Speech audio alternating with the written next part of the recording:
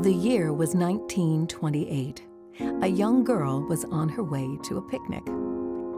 When a stranger corners her in the woods, it is too late to run. She is too innocent to understand what happens to her next, but she is hurt, confused, and ashamed. She has no way of knowing that her life will never be the same. Months go by before she realizes she is pregnant.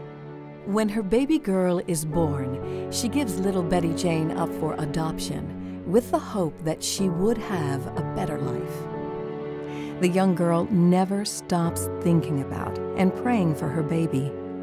Decades pass, and then, in her 90s, on Betty Jane's 77th birthday, she prays and begs God for a miracle.